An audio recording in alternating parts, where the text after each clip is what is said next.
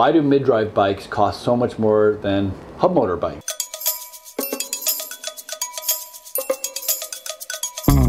Hey guys, Johnny Nerd out here. I want to talk about a subject that I get asked all the time is why do mid-drive bikes cost so much more than hub motor bikes? If you're new to this channel, I am Johnny Nerd Out. I convert bikes. So people can't really see, but behind you in front of me is a line of bikes that people bring me, and then I convert them into e-bikes. It's a lot cheaper for them, including labor. It ends up costing about 12 to 15, 1600 bucks usually, and you get a far superior e-bike. It's a mid-drive with a giant battery. So you're getting a lot more power and a lot more range for a lot less money, and you're getting higher end stuff. But the topic of hand is, why do mid-drives cost so much? And I want to break it down for you.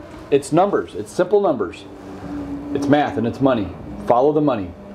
We got, let's say, 20 manufacturers making e-bikes. We got 200 brands out there selling those bikes from the 20 manufacturers. I'll let you think for a second what that means. There's a lot of rebranding, a lot of middlemen, a lot of half-truths going on there, and a lot of just bald-faced lies going on out there, because this is the wild, wild west when it comes to e-bike. And a lot of people are just trying to make a real quick buck. I know, I've worked for them. I no longer do, thankfully, and now I'm doing this, and this is the future, I believe. So anyways, here's my opinion on why mid-drive bikes cost so much more than hub motor bikes. 2020, we saw the great e-bike boom. It's kind of like the baby boom back in the 40s, but this was the e-bike boom of 2020. A lot of these older people were getting into bikes, people who haven't been riding in a very long time. Let's say of the retirement, the golden age, the finest generation was getting into e-biking and who have not been on bikes in a while. And let's just say mid-drives are not for beginners. Mid-drive systems are advanced systems. You have to really be confident on a bike. You want to be in the right gear all the time, pretty much. Otherwise, you will be doing damage to your bike, your chain, your drivetrain. You hear a lot of people complaining about their bikes got damaged because probably they were riding it improperly. They're not confident on a bike. So you got all these people, the vast majority, I would say 90% of these people buying e-bikes are not super confident on a bike. They haven't been riding in 30, 40 years. They're just getting into it now. They saw their neighbor on one having a blast, and so they want one. Hub motors are way better. They're gonna make way more money. They're gonna have way less customer service issues, people complaining that they're breaking their chains. It's a smart decision if I was selling a bunch of bikes to just people who didn't really know what they were doing, if I was renting out a fleet, I'd probably rent out a bunch of hub motors, and I'd probably dial them down so they can't do any damage. If there was advanced seekers, if I was doing off-road tour guides, hunting tour guides, or just going out, I would be doing mid-drives all day, every day. They're an advanced system. So you got all these manufacturers that don't want the headache of dealing with people breaking their bikes. So they just pump out a whole bunch of hub motors. And that's how it's been for the last probably 10 years. But recently, you're getting people that are outgrowing it fairly quick. And they're finding that a 750 watt mid-drive behaves way different than a 750 watt hub motor. And they like it. They're like, whoa, I could climb any hill I want with the same amount of power, the same battery system. I could just swap out the motor, and now all of a sudden I've got a bike that climbs hills way better and has a higher top speed. You're hot rodding your bike, essentially. So now demand is starting to shift towards mid-drives.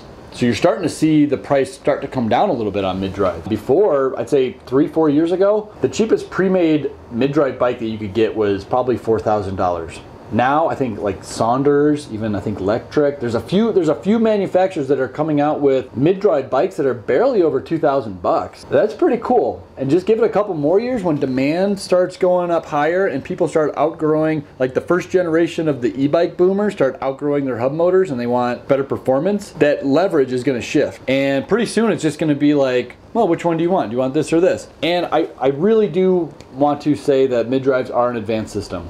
So if you're getting into e-biking for the first time, you should probably be looking at a hub motor. And just to ride it and get the basics so that you're able to shift gears properly, climb hills properly, and then once you nail that, you're not clanging your gears all the time, then I would really consider upgrading to a mid-drive motor when you're done with that. Because it is a night and day, and I got videos at length on the topic between the two different motors, and that's why mid-drives are still so expensive, even though they're coming down. It's just the demand. Once people start buying those mid-drives up, manufacturers aren't dummies. They're just gonna make what people are gonna buy. And it's these brands, it's these you know, ubiquitous brands that are just selling whatever they can get at a cheap price and selling it for, you know, if you're buying a hub motor bike for $2,300 that the brand bought for $800, I have a big issue with that. I know a lot of people are like, that's how everything works. But for me, like, there's a way better alternative, and it's convert your bike that you have. That's the best way to go if you want to get into a mid-drive or get into the bike that you want,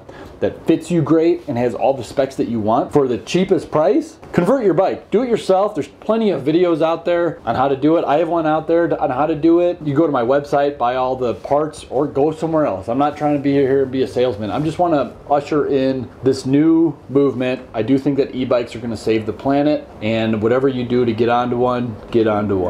All right, thanks guys. Hopefully that helps.